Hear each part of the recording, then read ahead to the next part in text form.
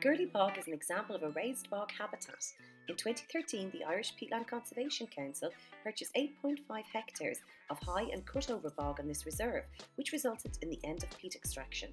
Peatlands are wetlands with their natural surface of hummocks and hollows, providing habitat to a variety of biodiversity, including sphagnum mosses.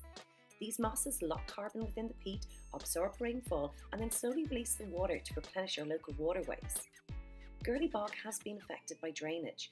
The Irish Peatland Conservation Council had blocked drains using recycled plastic lumber, which managed water movement within the drains.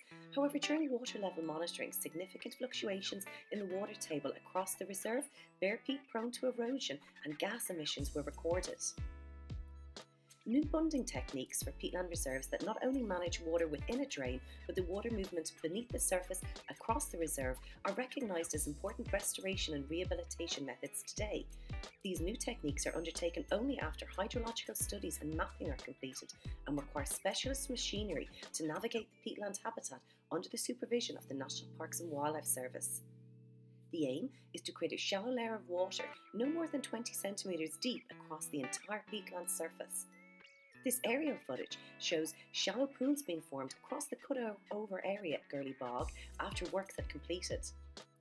A bog's only source of water is rainfall, and it will take time for the water levels to recover on this area of Girley Bog.